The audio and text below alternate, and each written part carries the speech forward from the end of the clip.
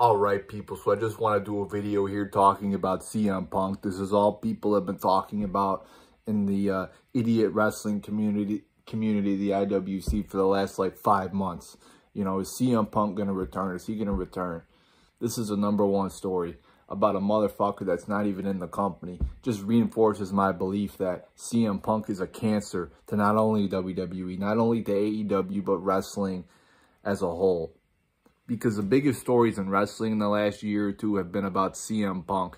And they haven't even been about the actual product, the content that's actually on the television screen. It's always about a backstage skirmish with CM Punk. CM Punk's complaining. He's getting into this. He's getting into that. He's like a fucking woman. Always complaining. Always getting into fucking problems. And now he might return at Survivor Series. So everybody's dick is getting hard because CM Punk may return. A man who's in his mid to late 40s. A man who's way past his prime. This is what we're talking about. And I can't blame the retarded wrestling fans because the product sucks. You know, there's no new talent. No big stars. Nothing whatsoever. The only big star that they had, Roman Reigns, is now fading into oblivion. You know, the title run has gone on forever. Nobody can even take the belt from him because there's no big stars. So all we talk about is CM Punk.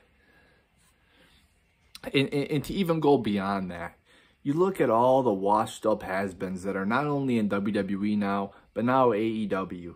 I was watching AEW the other day, or saw a clip online. You got the fucking big shit. Oh, they're calling him Paul White. Oh, wow. How creative. We're so cool. We're not calling him the Big Show. We're calling him Paul White. Fucking Big Show, the big shit, his legs aren't even straight. And they're just throwing him out there in the ring. A man who should be, like, sitting on the beach enjoying retirement. He's still wrestling. He's fucking 50 years old. Fucking deformed. They're just throwing him out in the ring. He's fucking taking bumps off of fucking cars. I mean, it's embarrassing. It's sad. The state of wrestling, it's sad that they're throwing people out who should be, like, getting his fucking legs re-straightened. I mean, maybe the fucking bump off the car got his legs, you know, going in the right direction. I mean, it's embarrassing. The fucking big shit. Are you fucking kidding me? Oh, and now it's Randy Orton. Randy fucking Orton. Again, we can't talk about the actual product. The wrestling fans, the IWC, can't talk about the actual product because it sucks. So it's just about, well, when's this guy going to return? When's this guy going to return? Do we not forget that Randy Orton's fucking like 45 years old, that he's past his prime? Now, he was a decent wrestler in terms of, like, he wasn't beaten down. Like, that's a standard now for wrestling. Are they past their, are they not beaten down? That's the fucking standard. It's sad. But anyway, you know, let's not forget he's been out of action for fucking 2 years. He had major surgery, so who knows how good he's going to be. And again, let's not forget, he's been in wrestling for over 20 years. Like, when are we going to move on? And let's not forget Orton. He was called Randy Borton for a reason, because he was fucking boring at times. His character was decent, but let's not forget he was a boring fucking babyface for a lot of his career. He was a boring fucking wrestler. He was the king of fucking rest holds. Oh, he had a really good neck hold, guys. Yeah. I mean, the fucking RKO is just a glorified diamond cutter. I mean, let's not get all worked up about Randy Orton. Just because he hasn't been wrestling for 2 years, I'm not going to get a fucking boner for Randy Orton. So again, we go back to the point. There's nothing good happening in wrestling. No good storylines, no good characters, no good anything, really.